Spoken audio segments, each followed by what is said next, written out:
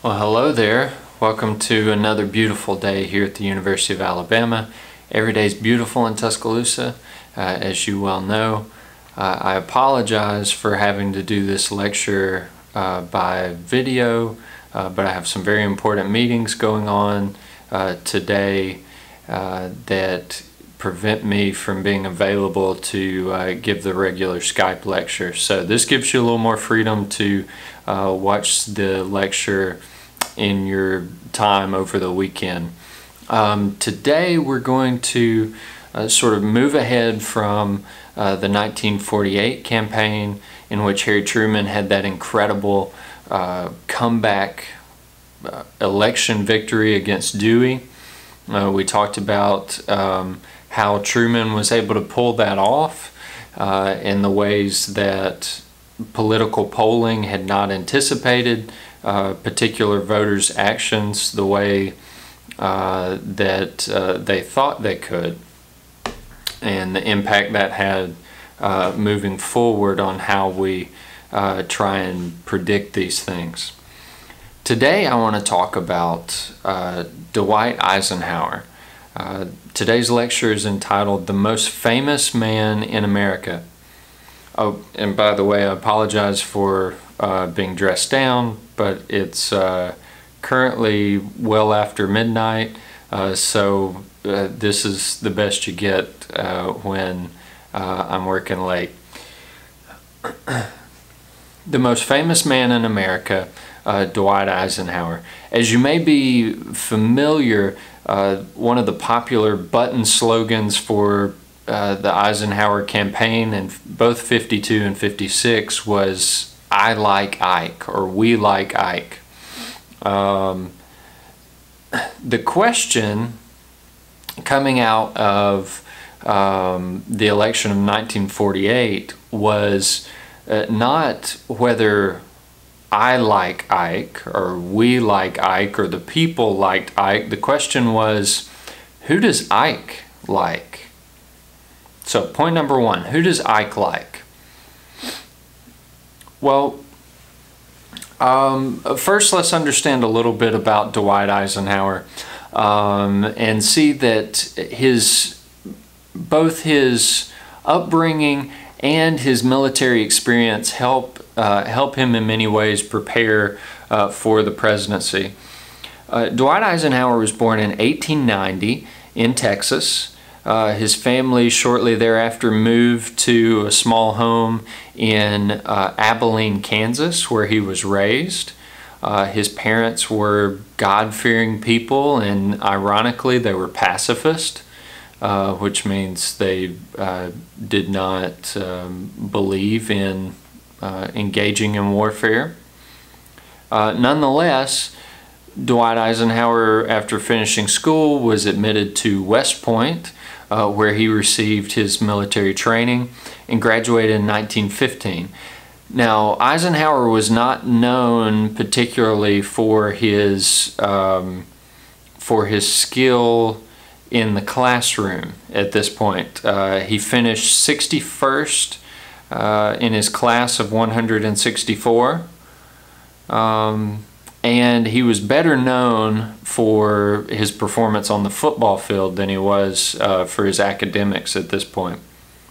He did not serve in World War I like one of his classmates, Douglas MacArthur, but instead was stationed in Panama under the command of General Fox Connor. Now, Connor liked Eisenhower a lot. Found him to be a very friendly and a very capable assistant. He encouraged Ike to read more broadly than he typically had in his past, get into military history, and even pick up and read classical literature. He believed this was very important to be a well-rounded, thoughtful, perceptive leader.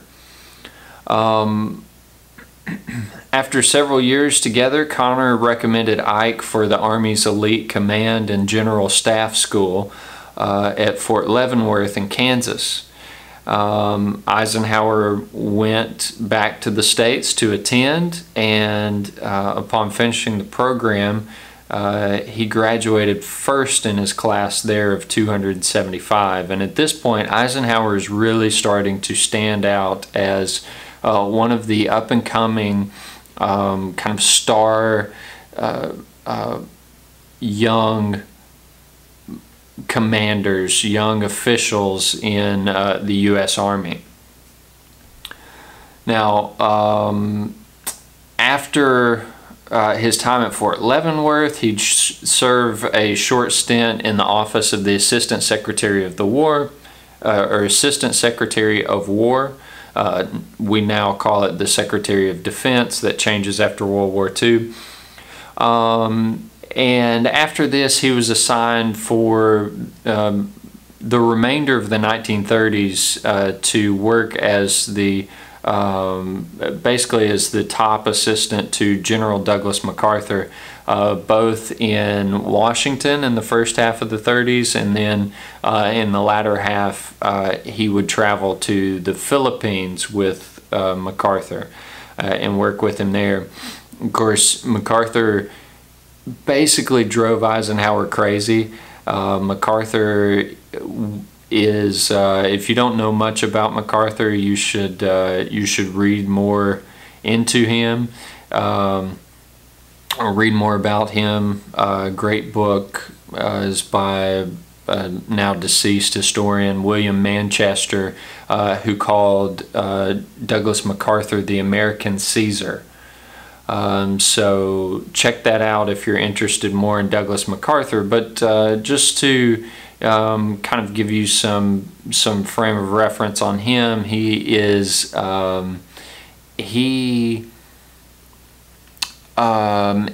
if MacArthur were alive today, he would be the selfie general.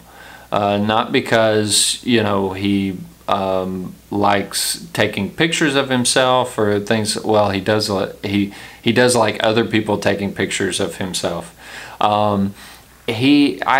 MacArthur was just a really self-focused, self-promoting, grandiose sort of drama queen of a general. And he loved the production, he loved the attention, and that tended to drive Eisenhower nuts. And we see this in some of Eisenhower's personal papers. But nonetheless, he did his duty and worked his job. Now, during this time, much of what Eisenhower was doing was researching and writing speeches for MacArthur, and also working on position papers.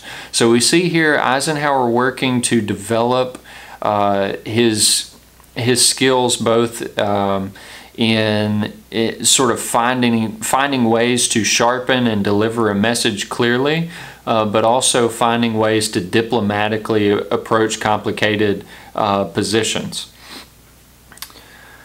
After Pearl Harbor, we find that Eisenhower was reassigned to the planning division of the War Department. While he was there, he really impressed the Army's Chief of Staff, who at the time was George Marshall. You might have heard of him because of the later Marshall Plan, that was that enormous aid package to Western Europe following World War II. It was such an important part of President Truman's containment plan when it came to dealing with communism. Marshall was so impressed that when it came time in the midst of the Allied effort in Europe in World War II, when it came time to select a commander to lead the Allied forces, he picked Eisenhower over a number of other higher ranking, more senior generals. And so Eisenhower kind of rockets to the top and becomes Supreme Allied Commander of the forces in Europe. Of course, he makes his name in the U.S. and around the world as a war hero because of his successful execution of the D-Day landing, which occurred on June 6, 1944. After the war, he returns home a hero. He's celebrated, he's beloved, he's well-liked. He's given parades and speaking opportunities and all sorts of attention upon his return home. After returning home, he would be appointed Army Chief of Staff to replace his old boss, George Marshall. Then he would leave Washington to become president of Columbia University in 1948. And then finally in 1951, he would take on the role as commander of the NATO forces in Europe. He would serve in that role for 51 and in midway through 52. Now, as early as the 1948 election, and get this, both parties, both Democrats and Republicans, actively pursued Eisenhower for their candidate as president, or for their candidate for President of the United States. Remember, well into the election of well into the election campaign of 1948, Democrats were not particularly fond of Harry Truman because Truman was really struggling to hold together the different factions of the party. Remember his challenge on the left from Henry Wallace, his challenge on the right from the Dixiecrats. So the Democrats were very interested, if Eisenhower had been interested, in getting someone who could be popular, who could unite people, and who could give them an almost assured victory in November. Now, equally as willing to ditch their candidate were the Republicans. And of course, they liked Thomas Dewey, but the reality was Thomas Dewey himself might have even been likely to step aside to allow someone the likes of Dwight Eisenhower to carry the party to victory in November. So both parties are pushing, pressing, asking, sending their top officials to visit Eisenhower up at Columbia. Ultimately, Eisenhower kind of shrugs off both groups and doesn't commit either way. Okay. Now, Thomas Dewey's unexpected defeat in the election of 1948 doesn't do anything to calm down this agitation towards Eisenhower. In fact, it makes it worse. And we see as early as 1949 that Thomas Dewey himself is regularly visiting and contacting Dwight Eisenhower and pleading with him to pursue the Republican nomination for president in the 1952 election coming up.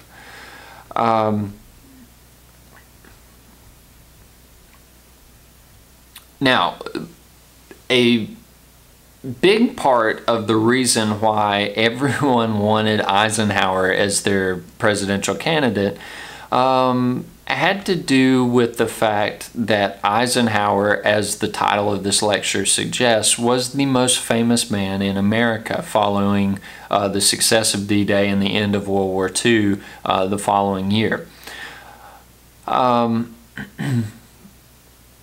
Understand that in part this is driven by the enormous number of military veterans who return home who are now going to be voters and very prominent voices in the vote. They're men. They're predominantly white, and they are in within those major demographics that political parties are trying to tap into for the election.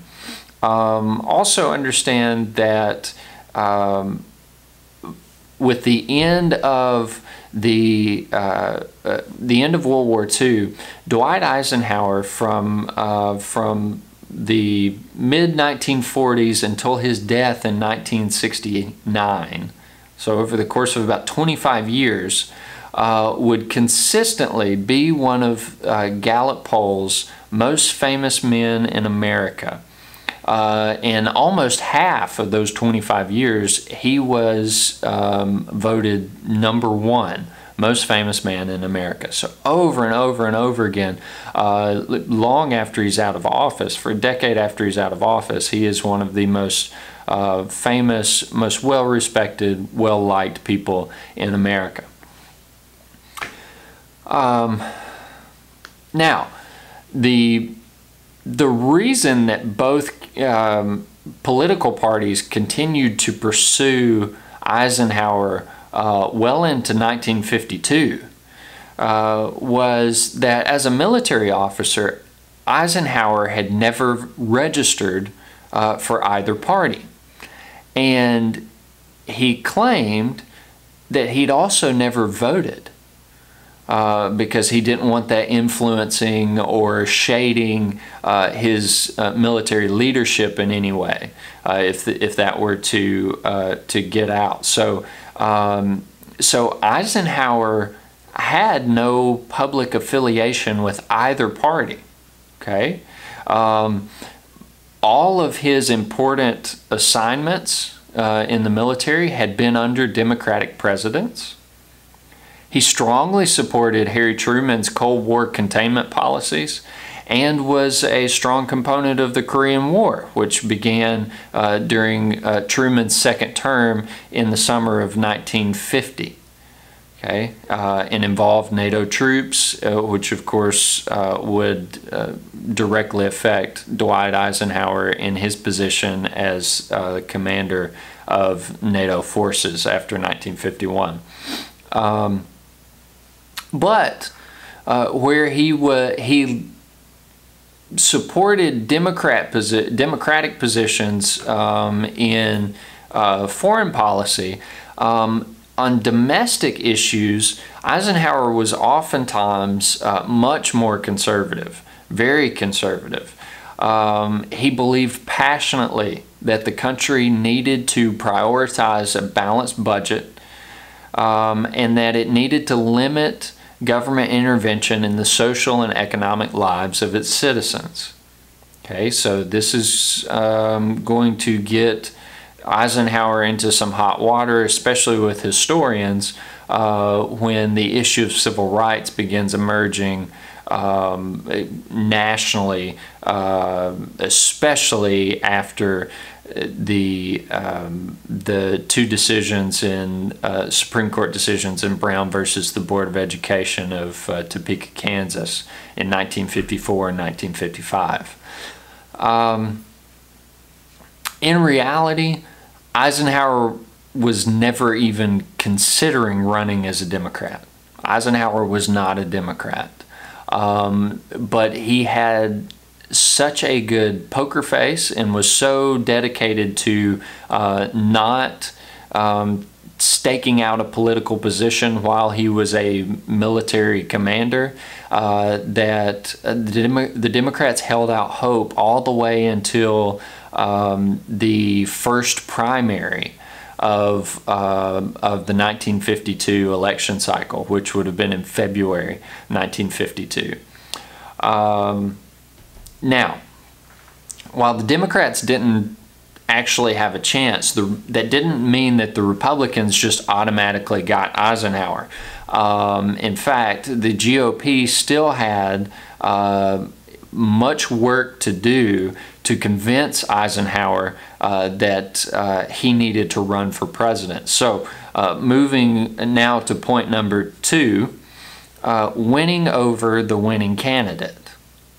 Winning over the winning candidate. Okay? It's one thing to know a winner. It's another. It's one thing to be liked by the winner. But if you can't get the winner to play on your team, what good does it do you? So, after 1948, as we suggested, Republicans were desperate to get Eisenhower to run because understand they've experienced 4 terms of FDR domination, and then FDR's incumbent, who is some guy that most people hadn't even known when he became president, has now surprisingly defeated their candidate. The Republicans were desperate to find somebody that could be an attractive face for their policies, for their plan. So Eisenhower seemed like the most likely promising candidate if they could get him. So in early 1949, only months after the shocking defeat in 48, Thomas Dewey, who was still governor of New York since he wasn't elected president, began regularly badgering Eisenhower to run. In one meeting in 1949, he told Eisenhower, according to Ike, that Eisenhower could, quote, save the country from going to Hades in the handbasket of paternalism, socialism, and dictatorship. Okay, so to put it in really light terms there, paternalism, socialism, and dictatorship. Paternalism, that's an interesting term that you don't always hear associated with the Democrats today, but maybe we should give it some thought. Now, by late 1951, Dewey, as well as leading Senator Henry Cabot Lodge of Massachusetts, who we'll see was later Nixon's running mate in 1960, and other leading Republicans are going to begin developing a national finance and political support network to try and nominate Eisenhower for the presidency. Even though Eisenhower is still staying out of this, he's still not announcing which way he leans politically or anything like that. Now, understand the Republicans that are after Eisenhower in particular are the more progressive, we might say liberal, or moderate centrist, Eastern internationalist wing of the Republican Party. Okay, today these would be seen kind of as the establishment Republicans, right? Even though most establishment Republicans today are more conservative than these establishment Republicans back in the 1950s. So understand that there's a difference, but this is sort of the centrist left side of the Republican Party that's after Eisenhower. Now, Eisenhower, as we've already mentioned, by 1951 is in Europe serving NATO. So he's able to largely avoid the advances of Dewey and Lodge and these other important Republicans until early 1952. Now, as the primary season approached, Eisenhower finally relents and allows his name to be placed on the ballot in New Hampshire as a Republican for the primary to be held actually in March 1952, not in February, in March 1952. And without leaving Europe or taking any public position on any of the major campaign issues. Eisenhower won the primary in New Hampshire with 46,661 votes to the 35,838 votes of Senator Robert Taft of Ohio. Now, Taft is a really important figure here. He was the leader of the Midwestern isolationist, conservative old guard of the Republican Party, and he's also the son of the former president, William Howard Taft, okay, who had been Teddy Roosevelt's sort of disappointing successor, and a progressive. So it's ironic, his dad was a progressive, but he's a staunch conservative. All right. Now, that we're talking about Robert Taft is important because what we find is that actually Robert Taft held the key to whether or not Eisenhower actually would ever run for president or not. So let's go to point number 3. Point number 3, why Eisenhower almost never ran. Why Eisenhower almost never ran for presidency. There had actually been a moment when Eisenhower considered totally bowing out of not just the presidential election of 1952, but politics altogether. Okay. He almost never got started, and it all revolved around Robert Taft. Robert Taft was at the pivot point of Eisenhower's political career.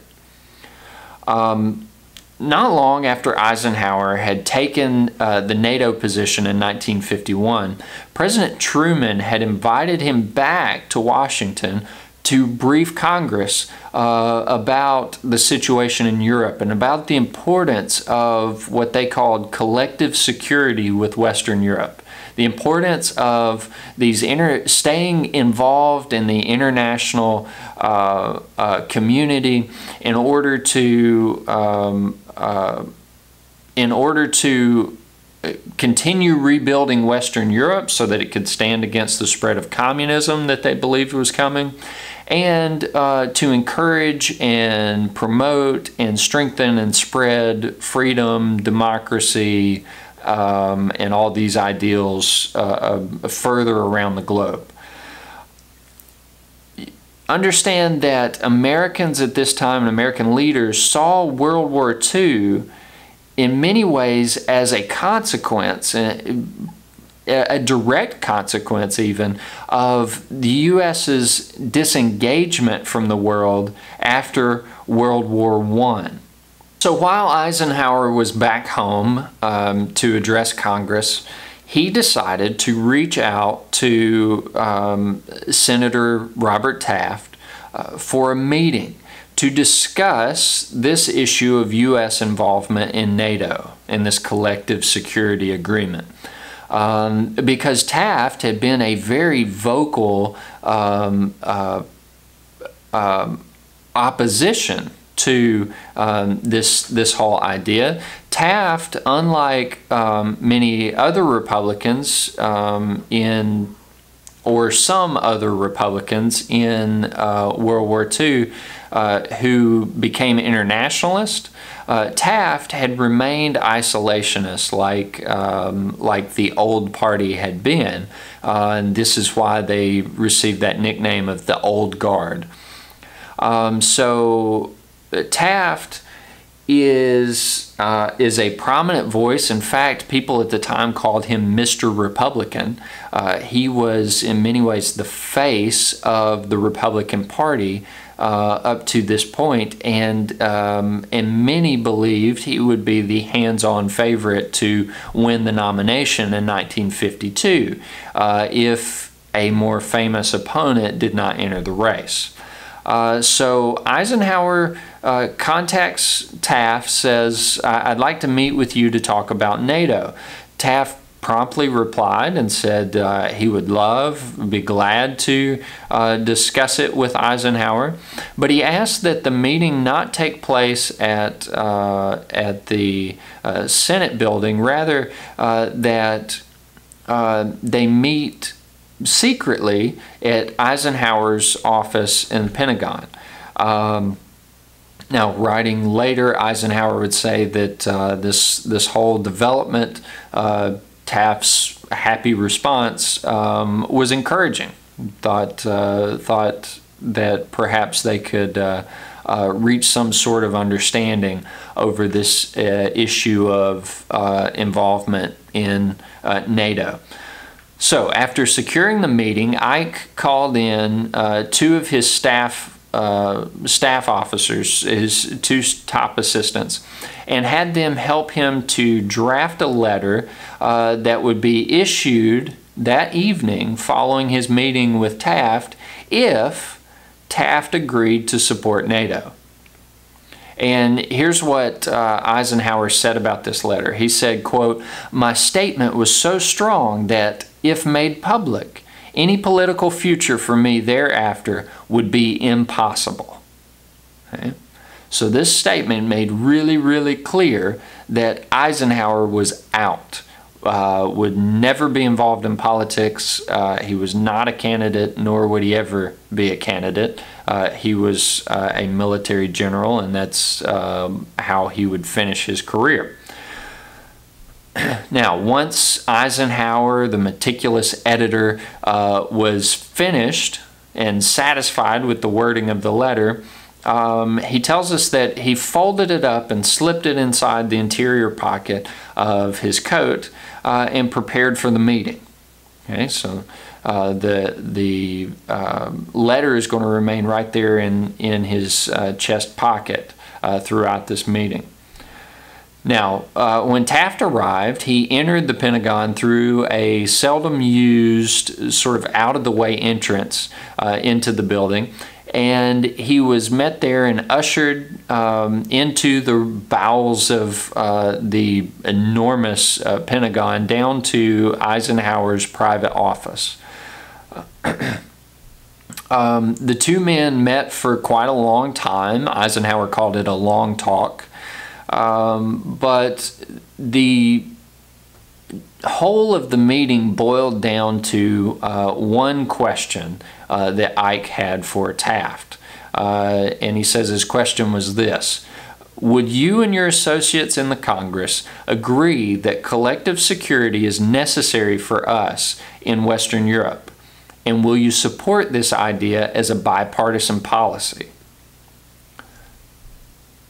Now, Ike made clear to Taft that if Taft were to answer yes, then Eisenhower would be perfectly happy in his new position in Europe and would go about the business of sort of managing this new responsibility, helping to get NATO off the ground and maintaining security and containment of communism in Eastern Europe.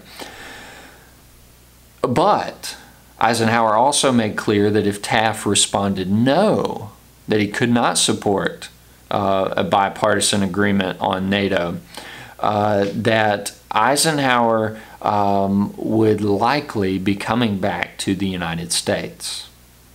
Okay. So, throughout this meeting, Eisenhower struggled with all his persuasive might, he tells us, to try and convince Taft to get on board with the plan, to make some sort of commitment, some sort of indication that he would be willing to negotiate, to get on board with this plan for international involvement in collective security. But again and again, Taft dodged the question. He never would commit to a firm answer on this question. He was playing politics. And so while Eisenhower called this a friendly meeting, he also writes that it, quote, aroused my fears that isolationism was stronger in the Congress than I had previously suspected. And so after the long meeting was complete and Eisenhower and Taft said their polite, friendly farewells, as Taft was ushered out of the building, Eisenhower called back in those same two assistants from earlier and had them witness as he removed the letter from his chest pocket, shredded it into pieces, and threw it into the trash. Eisenhower wouldn't be staying in Europe.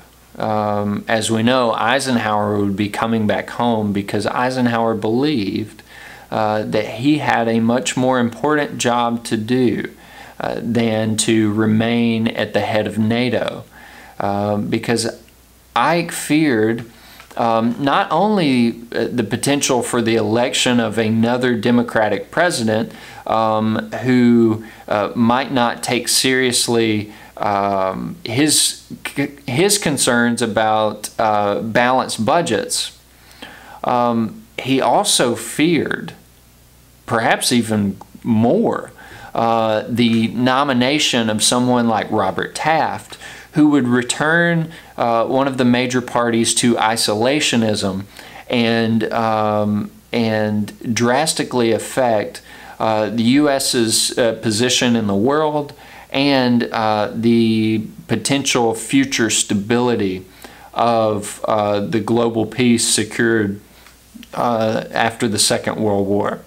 Eisenhower was not willing to allow that to happen, and so Eisenhower came back home primarily to face off Robert Taft and the Midwestern conservatives for the Republican nomination. And so with that, we will leave it there.